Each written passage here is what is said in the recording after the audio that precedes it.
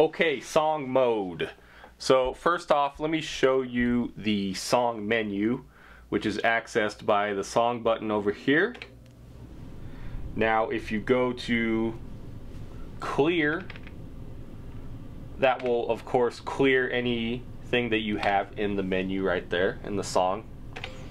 But we have these other functions. We have rename, edit, save, load, reload. Very similar to the project menu. So to access the song, to edit the actual song, you press function and edit song over here. So if your song is cleared, your menu should look like this. So we have a few things on here. Those two underscore lines indicate that this is what's called the scratch pad. Now we'll come back to that a little bit later. So ultimately a song is just made up of chains. It doesn't have to be a chain. Each row can be just one pattern like you have right here. But more often than not, if you're making a song on the Analog 4, you will probably be making a song full of chains essentially. So top right here, 120, that is of course the BPM. The next one below that is the position of the actual pattern. And then T plus or minus 0, that is the transpose indicator. That indicates whether you've transposed any of the patterns, the current pattern. So if you want to transpose, you'll notice that if you hold the transpose button and then actually transpose, you'll notice that the T indicator changes. So, and then the little boxes below that, those indicate mutes. So right now we're on pattern 1 of bank A.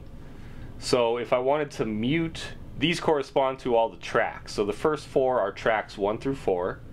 The fifth one is the FX track, and then the sixth one is the CV track. So if I wanted to mute, if I wanted to start this song by having one of these tracks muted, all I'd have to do is press function and one of the tracks, just like you were muting a track in the normal mode. So if I press that, you'll notice that the box turns into a dash, and that means it's muted.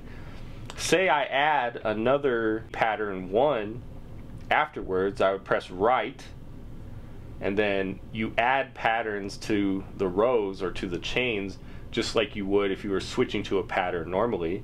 So I would press bank A, pattern 1. So now I have 2 pattern 1s in there from bank A. So the first one, and then of course left and right to kind of step through the chain here, or step through the row, however you want to look at it. You'll notice that the first pattern 1 that we have here is muted for on track 1. But if we go to the second one, it's not muted.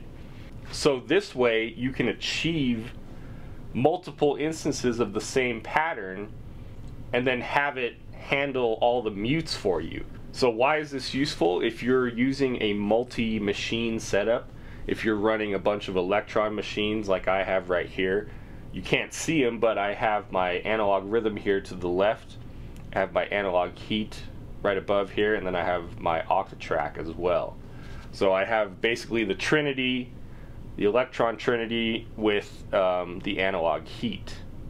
Also, side note, now that we have the Digitakt, that has become a Trinity of its own. So leave a comment down below which Trinity you think is better. Maybe I'll do a video on that someday, but anyway, moving on.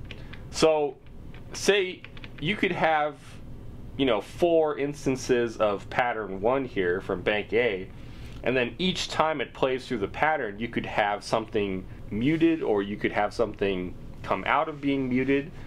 So, you know, you could essentially build up your songs or your patterns that way. So the way that these play, if I were to press play right now, it would play from whichever one is highlighted, and then it would go all the way through the row and then go down to the next row until there were no rows left. So for right now, of course, it would just play these two patterns. So every time you have a pattern listed in a row here in the song, it only plays that pattern once. Now, what determines how long the pattern is? That master setting, let's check it out real quick. Function and page, the master length you have right here. I don't know if you've ever noticed, like, see right here I have a 64 step pattern, but I have the scale set to half. So that means that this, you know, I'm not going to go too much into this, but hopefully you know by now that, you know, if you're playing a 64 step pattern at half speed, it's not really speed, but half the scale, then it acts as if you have a 128 step pattern in a sense. That's not exactly true, but if it just plays at half speed, that's all you need to know. Hopefully you knew that, but if not, and you have any questions about that, feel free to leave a comment. But the master length here is what controls how long this pattern actually plays. So if I were to play this at half speed, it would only play for the equivalent of 64 steps, and then it would repeat. So normally, I'm not sure why it's not that way right now, but normally I have this set to 128. Because being as this is playing at half speed, that essentially doubles the length in a sense. So I know that might be a little confusing, but that is how it works. So the length is the equivalent of 128 steps. So anyway, back to the song mode. So that pattern will play for the equivalent of 128 steps, and then it'll move on to the next pattern, which in this case is the same exact pattern. So that one will also play for 128 steps. So if you don't want it to be that long, of course, you have to change the scale. So that's why it's important to organize your patterns, you know, well before you ever get to creating a song in song mode. You know, because by the, you know, if you've organized your patterns correctly in a organized fashion, then all you have to do is come to song mode and just place your patterns however you want them to play, place your mutes and everything, and then basically just hit play and you're good to go. But going back to what I was mentioning before, why is this stuff important? You know, if you're running a multi-machine setup, you probably don't, I mean, you know, this is what I would do stylistically. You know, this is not what you have to do or what everyone wants to do, but essentially, if I was going to run song mode and incorporate that into my setup, I would have one of these machines, either my Analog 4 or Analog Rytm, running on song mode, so that way I wouldn't have to worry about that machine as much. It would run through on its own, and then that would free me up to either play the keyboard, you know, or mess around with the Octatrack or the analog heat or whatever else it is that I might be running. And then that one machine will just step through the patterns as I programmed it here in song mode. So that is the power of song mode. So if I want to add another row, just press function and yes. So I'm just going to add 5 rows here. Now this scratch pad, you'll notice that again it has the 2 underscores there, whereas the other ones have the numbers in it. So what I'm gonna do actually is change all of these to pattern B1. Well, let's change them. Pattern B2, B3, and then B9. That's just how I have those set up. So if I press play, you want to make sure that this is highlighted. If this isn't highlighted, then it's just going to play the patterns normally based on whatever you have there, which is of course the pattern that you're on right now. But if we highlight that, that means it's in song mode, so let's play it. There we go.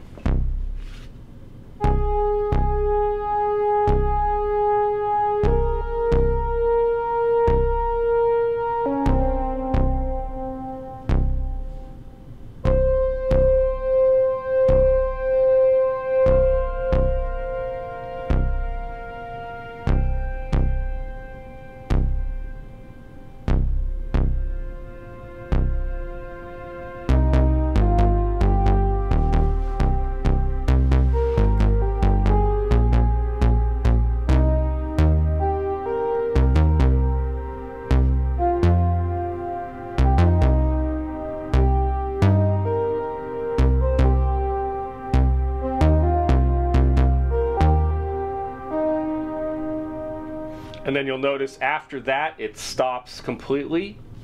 Now I had someone bring up the point that there is no way to, well, they were asking me, can you have the song restart once it's done playing? And the answer is no.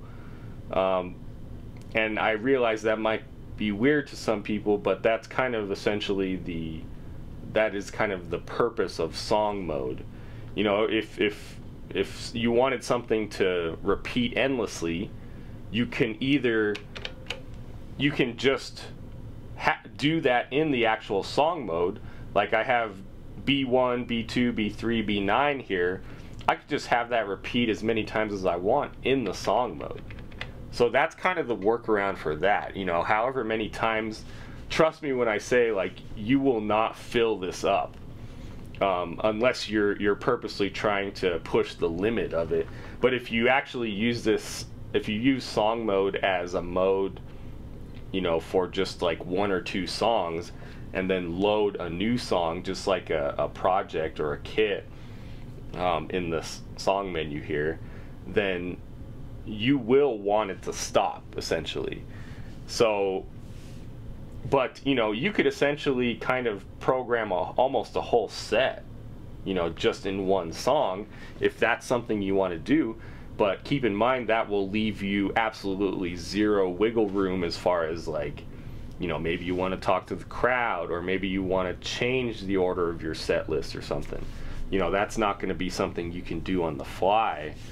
But if you leave each song for, I know it's confusing, but if you leave each song in song mode, if you reserve that for an actual song, or maybe 2 songs in a row, then what you can do is go over to the song menu here, and you would have, ideally you'd have all your songs saved, and then you could easily come over here, load a new song, and you'd be good to go. So keep in mind, per project you can only have 16 songs, but again, like, the amount that you can pack into one song is pretty high, so I highly doubt that you're gonna run out of room. I mean, even if you only did 1 song per song in song mode here, then you would still have 16 songs. And I mean, that's, you know, again, unless you're trying to play like a 2 or 3 hour set, and even then you'll probably end up, you know, maybe you'll end up taking a break or 2. You know, when you come back from your break, you could easily load a new project, or, you know, you could figure out some kind of workaround. But I mean, even if you say you did 2 songs per song in song mode, then that would give you 32 songs total in this, within this framework, within a project. So I mean, that's, you know, to me that's more than enough that you would need for any kind of live set, really.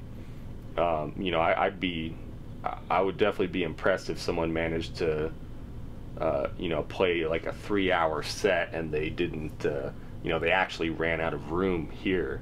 But, you know, again, I'm not trying to tell people what to do. I'm just saying, like, never fear, like, don't worry that you would run out of room. Like, you definitely have plenty of room within the song mode. So that's pretty much that. You know, as far as the scratch pad goes, that's essentially whatever chain you're working on at the moment. So if you don't have song mode on, and say you're working on a chain, you know, whatever is in the scratch pad, that's essentially your current chain. So if you were working on a chain individually and then you wanted to add that to your song mode, and if you want to know more about chains, be sure to check out my chain video.